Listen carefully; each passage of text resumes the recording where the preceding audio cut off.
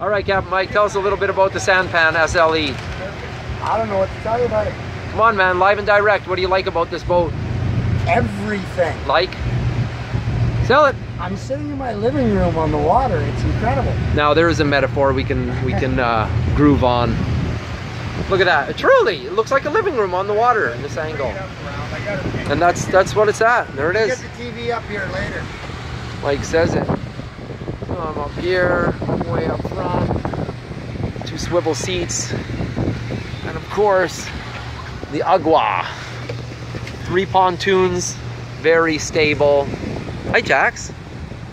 Well, it's stable enough. You like this boat? Fishing gear on while he's driving. There we go. So, well, big I'm man. gonna give it a wee bit of gas, boys. So 996 hours. See, it hums along real nice. Very surprising, actually. You got a 305 Chevy V8 in there. See, we're just starting to get her out of the water. Look, it moves beautifully. Wow. Doing like, you know, 30K. It goes even more, 40K an hour.